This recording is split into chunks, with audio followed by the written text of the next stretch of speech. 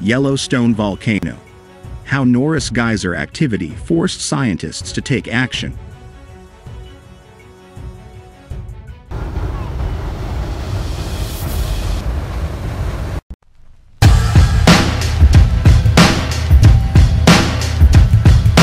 Yellowstone volcano scientists were forced to take drastic action after increased activity was recorded at Norris Geyser, revealed in declassified documents.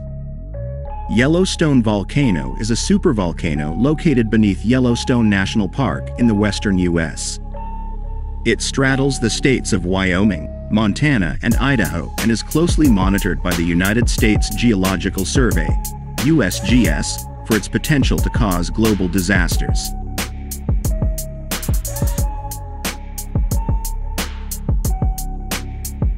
No such event has occurred for 630,000 years, and no such serious activity has occurred for more than 70,000 years. However, an incident in 2003 caused scientists to worry. Increased emissions of heat and steam at the North Geyser Basin caused USGS researchers to step up their efforts to monitor for changes.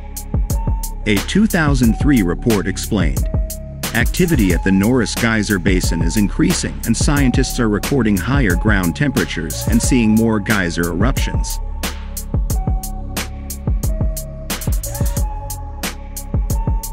To better understand Yellowstone's hydrothermal system, a temporary network of monitoring equipment was installed, eventually followed by a more robust network.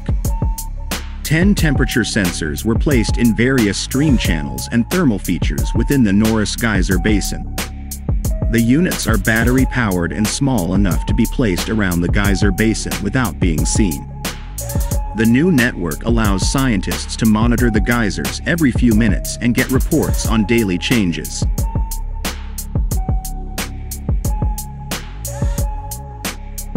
The USGS website explains, currently, they are programmed to record temperatures every 2 minutes.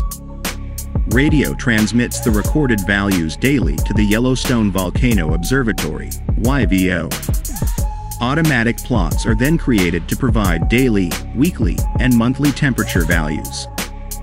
The website also explains how the new technology allows scientists to continuously monitor the supervolcano and watch for changes.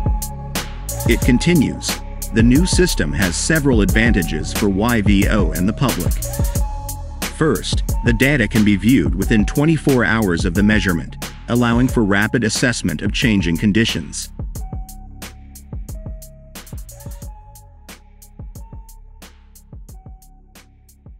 Equipment failures can be detected quickly, allowing us to identify and repair any problems. Finally, if needed, the equipment can be requested directly by YVO scientists. The USGS website also reveals how scientist Greg Vaughn made the abnormal discovery after using NASA's MODIS and ASTER thermal satellites. It reads, Vaughn used nighttime MODIS data to establish background thermal patterns and measure how much temperatures would have to change to be detectable by modern space-based techniques.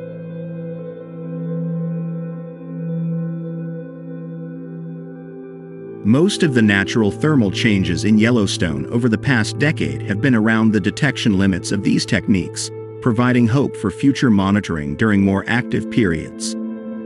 The ASTER data cover a smaller area with greater spatial detail, about 90 meters per pixel.